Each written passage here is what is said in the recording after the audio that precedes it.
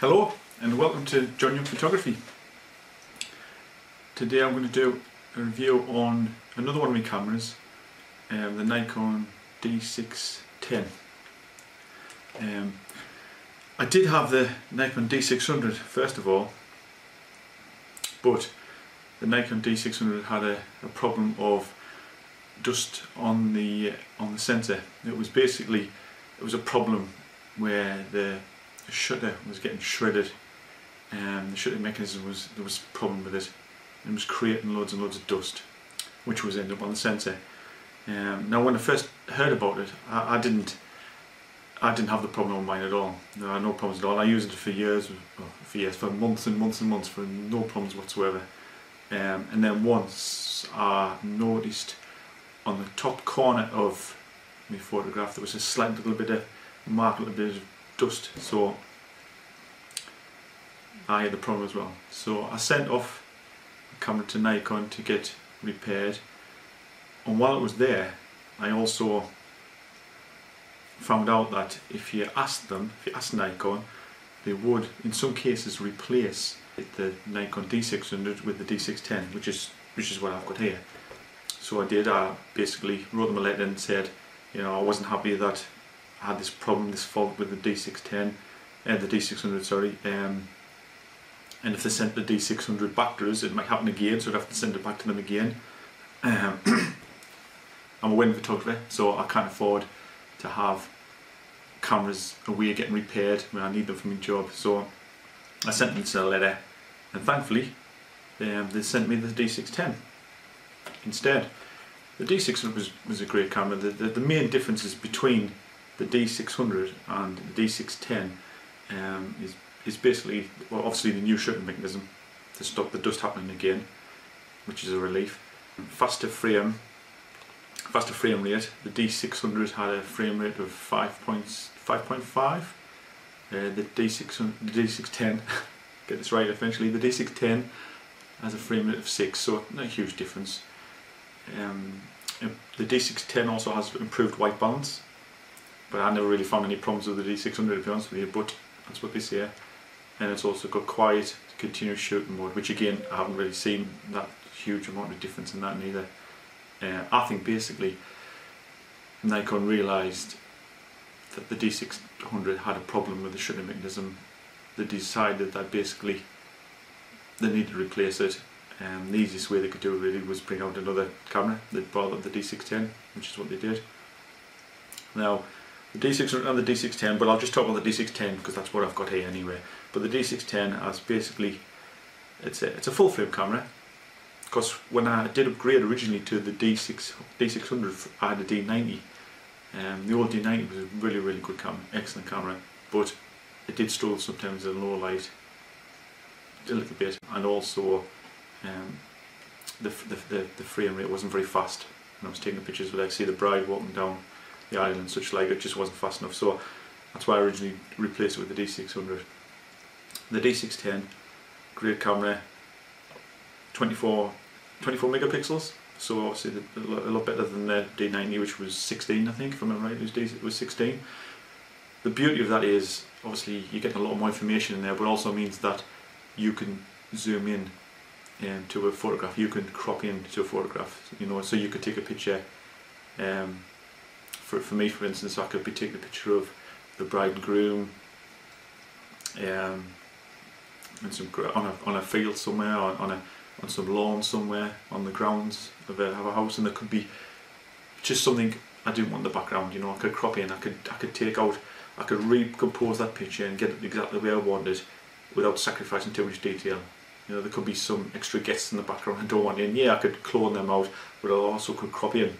I could crop in a little bit closer, and I'm still left with a good quality, good size photograph. I'm not taking away much of the detail, so it's really good for that.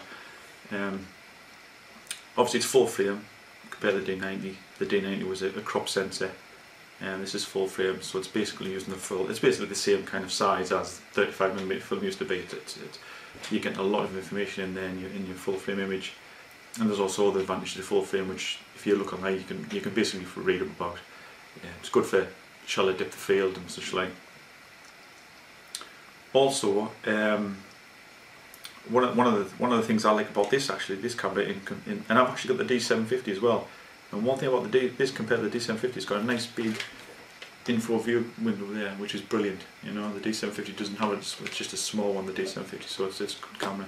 You can see here, I've got the little 50mm Nikon 50mm on here, because this is the camera that my wife uses when we're doing weddings. She tends to sit. I tend to be at the front of, see a service, taking photographs of the bride and groom during the service, just on one side, not too obtrusive.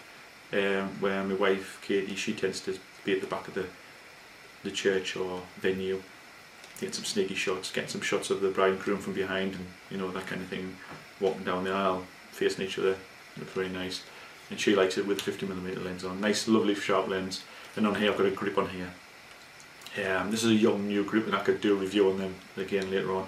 I've got one of them on my D750 as well, and I will be doing a review on my D750 as well. That's another good camera. So having the grip on just makes a big difference to it. Nice to hold. It gives it a good grip. But anyway, D610, good camera, very good. You're talking 24 megapixels.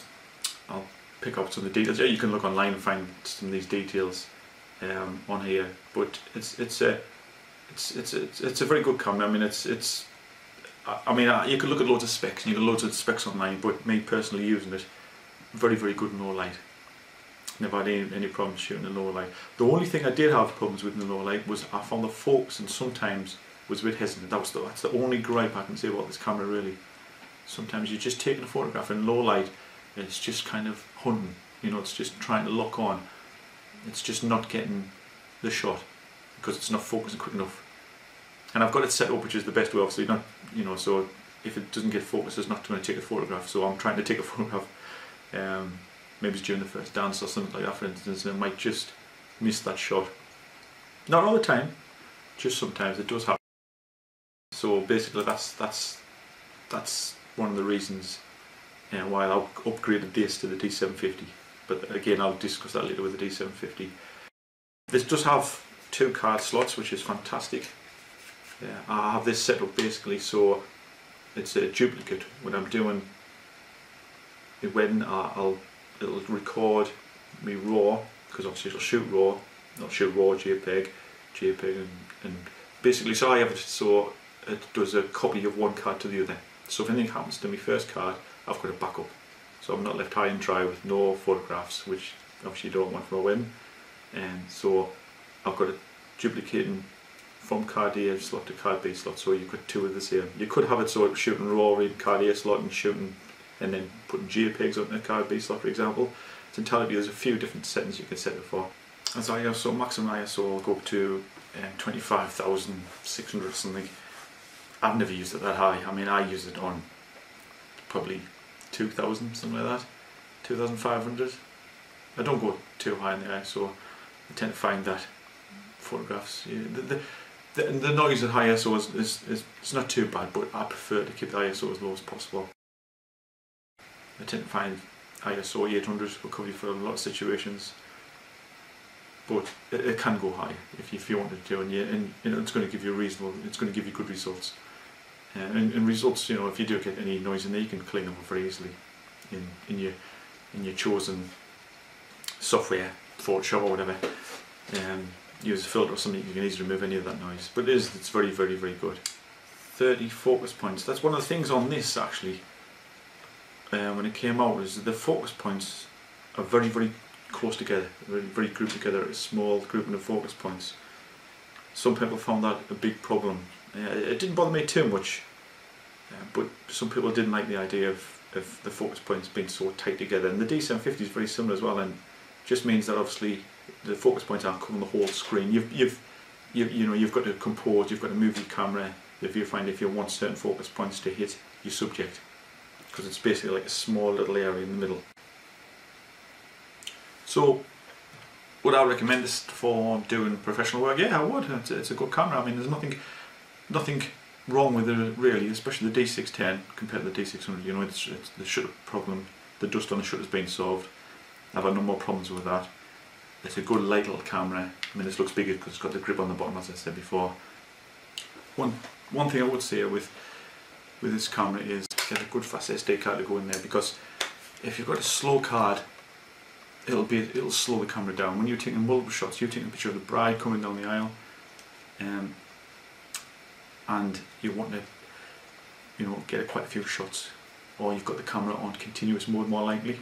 So the bride's walking down the aisle and you've got the shutter down and the camera's click, taking plenty of shots to get that lovely progression. She's walking down the aisle and her face and her smile and things. You've got a slow memory card in here. Once the buffer's full on these cameras, because the buffer isn't very big on this camera neither. That's another point with it, is it'll then start backing up and it just won't transfer the pictures quick enough to the card because it's not fast enough. So you'll start to see the camera slow down, and the last thing you want is your camera to be slowing down as the bride is walking to, you can miss a beautiful shot. You can miss just when she's having a big smile on her face or she sees the groom at the front. So in situations like that, you don't want to slow shut the card, don't want to slow memory card. So definitely recommend getting fast cards for that, and that would make a big difference. On the whole, yeah, I would recommend this camera for professional work. I've used it for many weddings. I still use it now. My wife uses it all the time. Produces lovely results. You're getting a lot of bang for your buck. You're getting a lot of value for money. And obviously, because this D750 came out since then, you could probably pick a D610 even cheaper now. And they're an excellent camera. And once you've gone full frame, you're not going to go back to being a crop, a crop sensor like a DX camera. This is FX. You're not going to go back to a crop sensor, because the quality, size of the prints, the quality of the prints, quality of the images, I should say, or in the prints afterwards, is excellent. Now we'll be doing a review on the D750. Just my thoughts. I mean, this is just my thoughts, because obviously there's loads of specs out there. I'm not going to go into all the specs and all the details of the camera. That's something you can do yourself. And you can look at all the details and whatnot. This is just my own thoughts on the camera and how well it works with the work I do. And it does. It works really well. It works really well. It's a good camera.